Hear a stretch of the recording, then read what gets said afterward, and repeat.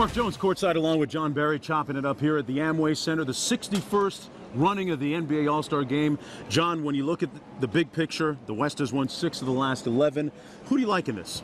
I like it just to be close. And if it's the East, great. If it's the West, great. I don't care, because there's nothing better than the greatest players in the world in a tight game. And you get this thing down under 5 minutes, if it's close, you see great defense, you see guys dig in. I mean, they want this thing bad. They really do. They're playing for pride. Don't think that just because they're joking around they don't want to win. They do. And hopefully we get a close game in this thing today. Sometimes it comes down to chemistry. You look at the Eastern Conference, you've got the big three. You've got LeBron, Wade, and Bosh representing the Miami Heat.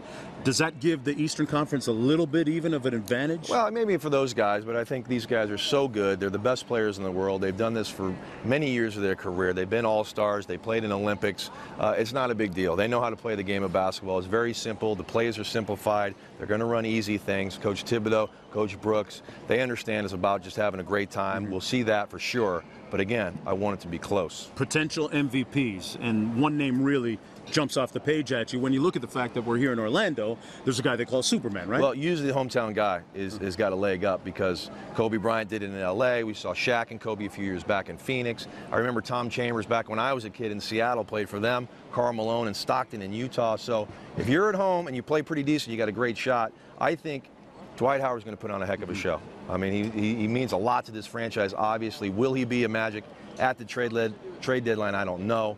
But he's going to go out with a bang in this game, no question. Well, the last time they had the All-Star game here in Orlando, a guy named Magic Johnson won the MVP.